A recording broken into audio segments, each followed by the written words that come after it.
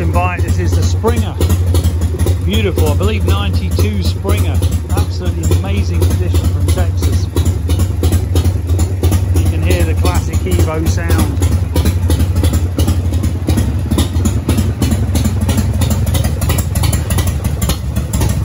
These lights will be stuck up under the motor like on the other side. So basically you can see I put two in there. This one's going to be on here. This one's going to go back on there.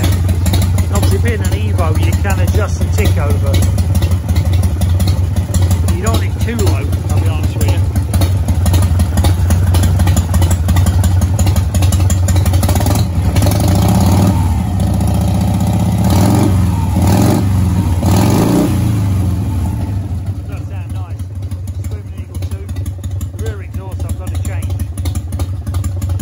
Condition of this thing, it is exceptional.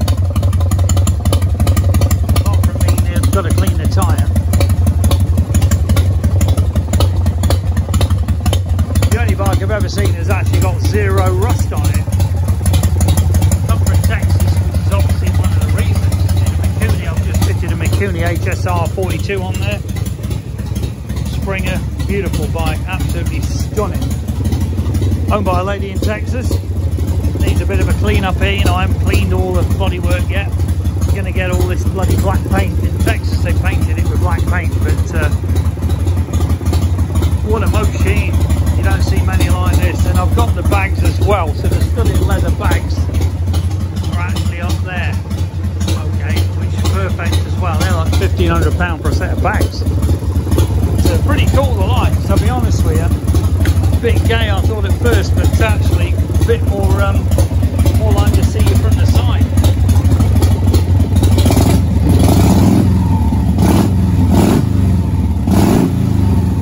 Here now it's coming in with little lights. You've got lights on here to light up underneath. The fender's got them, the brake caliper.